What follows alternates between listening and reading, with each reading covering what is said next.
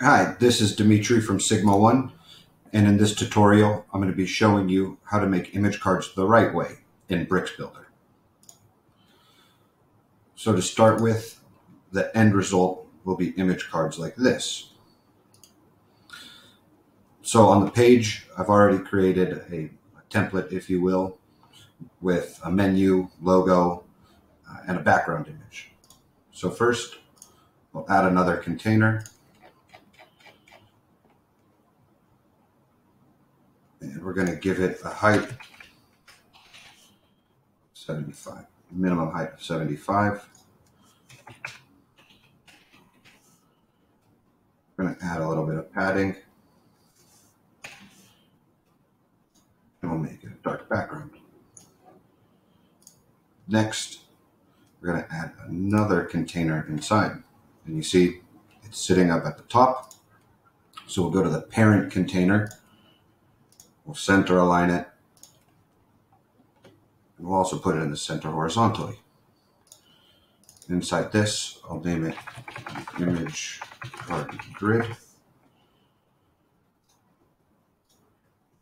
Now let's assign a couple grid classes to it. If you guys are interested, I can make another tutorial on how to properly use grid in bricks.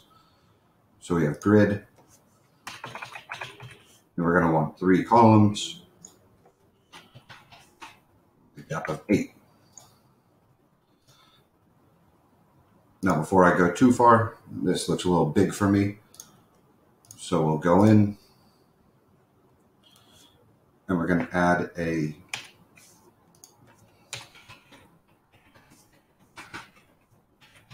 max width of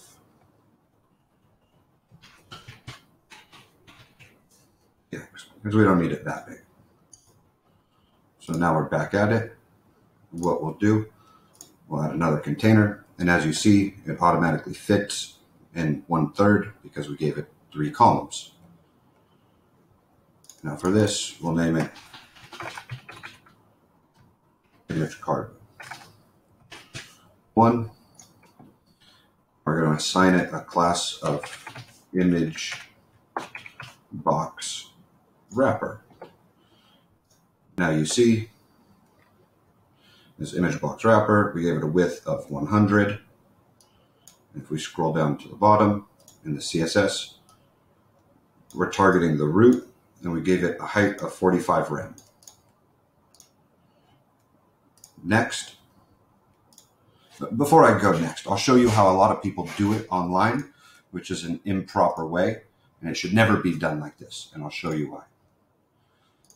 What most people do, they create a div, they add a background image because it's easy. We'll use the snowing Christmas trees. Boom, it's done. However, that's a poor way to do it. If you look at it,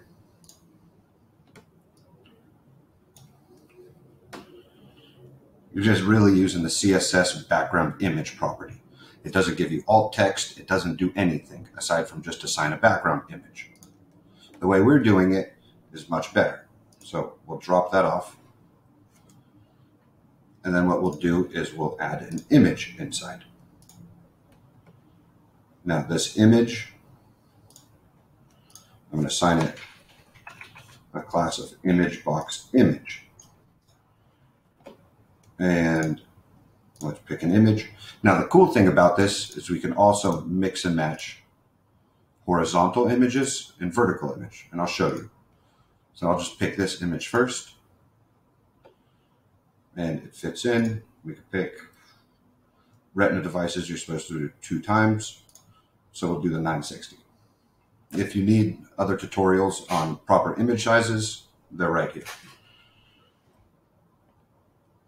So with the image box image, we have the image, the layout, we make it width 100%, height 100%. And again, we scroll down to the CSS, and we're going to target the root element and give it a height of 100%. Now, to make them look nice, we'll add another container for an overlay. And we'll name this overlay. And I already have a class for it, image box overlay. And it doesn't look like much, but I'll show you in a second.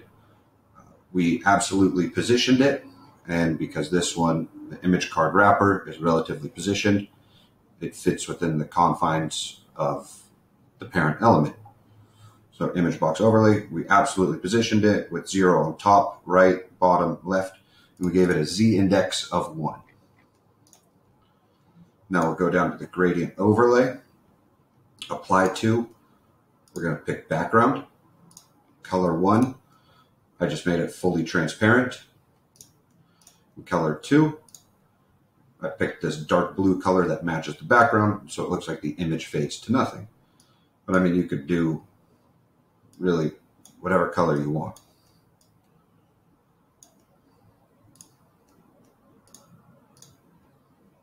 So now we have the image box overlay. Now we're going to add one more div inside. We'll call this the content wrapper.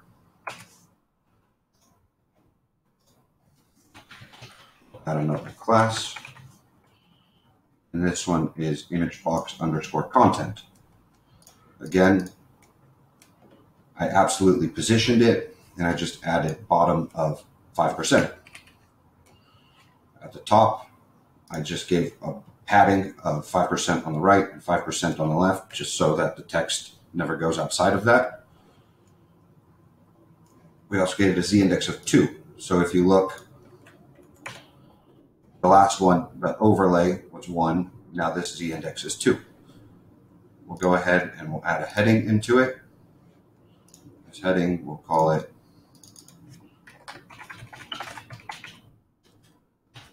image card number 1. Let's change the color to white.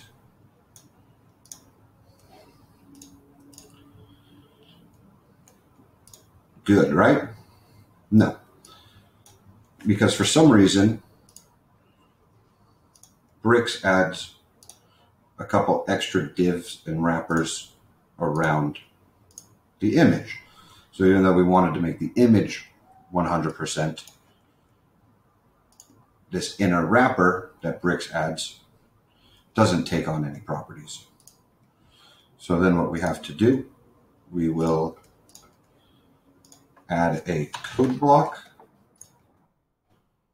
and we'll get this code block right here. Click it.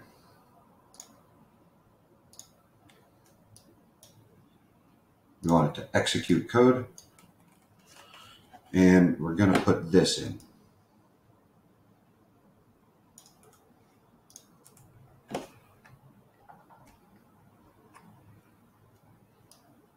Now what it says, image box image, which was the actual image, we want it to be 100%. Image box image, now image box image, forgive me, it's very zoomed in. Image box image is the div wrapper that goes around image wrapper that goes around the image. So we're going to take the image box image,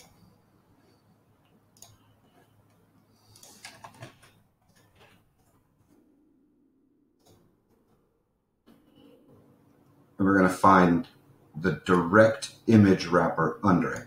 Now, if you remove this, every image wrapper will have a height of 100%, and we may or may not want that.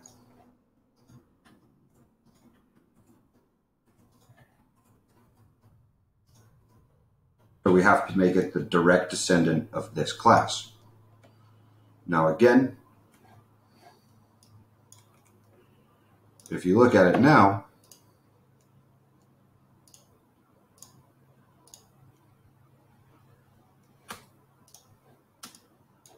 the image is there, but it's squished. It just doesn't work like that. So then we'll add the last part in,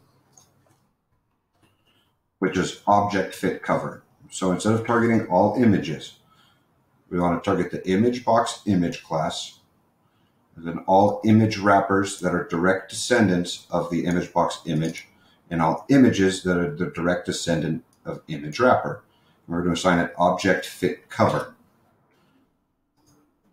Now you can see it's much better. Now the benefit over doing it the other way that I mentioned first is now you get to use all the responsive properties of bricks. So we can add a little bit of alt text. I think it's Yosemite in the morning.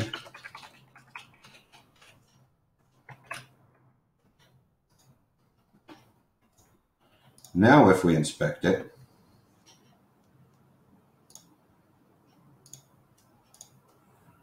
you'll see we're not using the CSS background property anymore. Now we can add alt text, and we're also using the source set property, which means that the image size will change depending on the screen resolution. So right now I tagged it as 960, so it will work for 960, and then it'll automatically scale down to the right image size depending on what the browser selects for it. Now by doing the background image property, it just doesn't work like that. But now you're wondering, why does it look weird on the back end? Again, I don't know why, but if you drop this code in,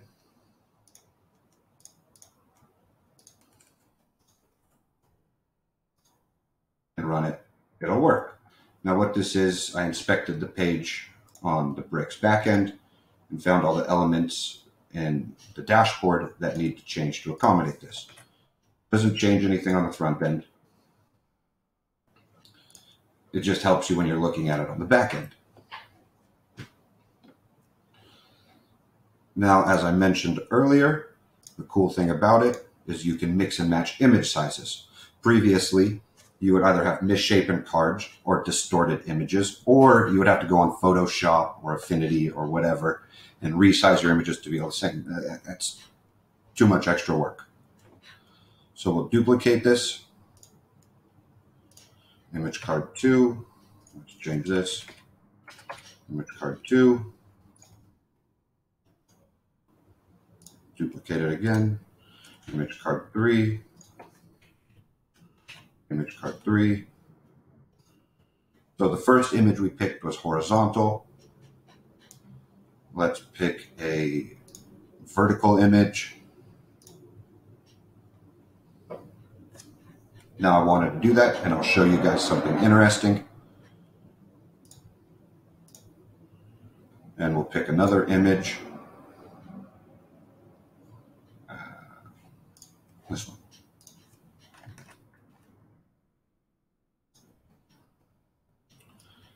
Now you'll see this is hanging out under it.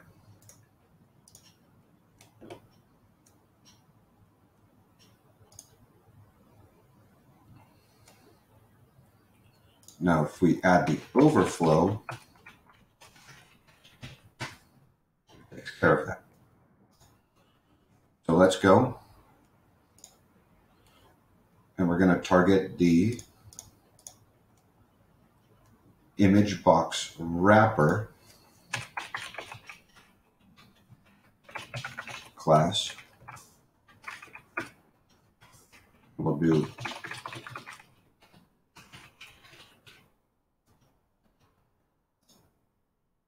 code, and it works. Now, as a little extra, let's add some hover effects to it.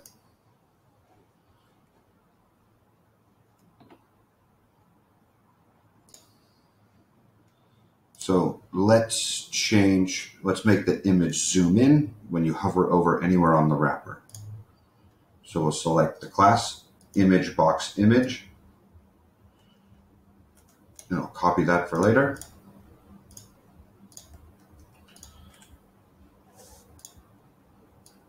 I don't know why it changes it like that every once in a while.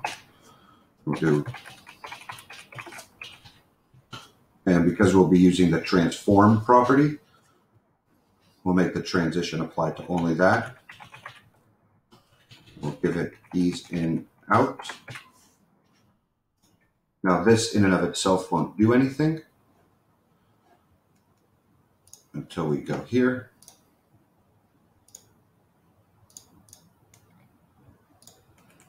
and we'll do image box wrapper hover. Now, you know what? I want to show you something. So Bricks does have the pseudo selectors. So if we go to the image card 1, and we'll do the hover,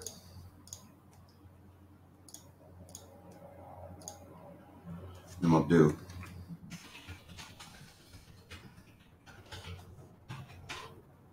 image box. We don't want that.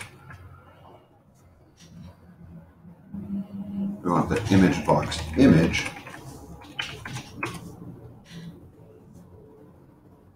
It combines them. So we can't use that for right now. I already emailed support and asked them about it to see if it's a feature or a bug, but we could add it into the style sheet pretty easily.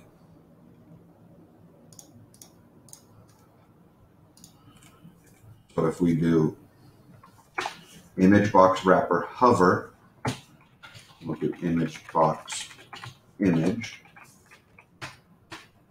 and we'll do transform scale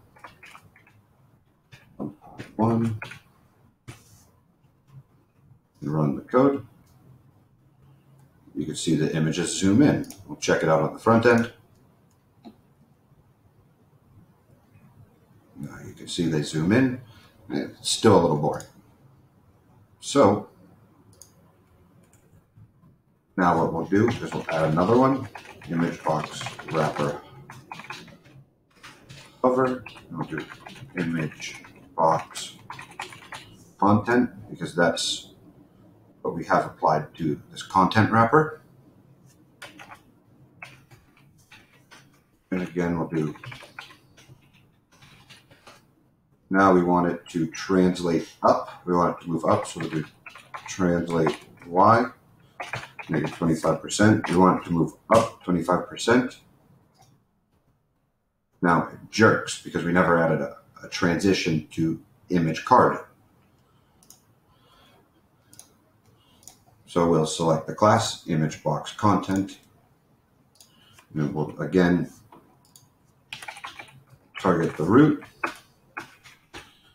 We'll give it a transition of 0.3s. Again, we're targeting transform, ease in, out. Now, I know you can create a class to do all this, but I'm just showing you how everything works under the hood. Now, when you hover over it, the image card moves up. And because, again, it's best practice to do something like this, assuming you probably want them to go somewhere, we're going to give it a link. We're going to make the whole box a link, and we could just link it to the Hello World post. And it's only applied to the first one. So you see on the bottom left, it's linking to that. And that's how you make image cards. So if you guys like this, let me know. If you hated it, post it in the comments. But if you want more tutorials on grids or whatever else, let me know and we can make it happen. Thank you.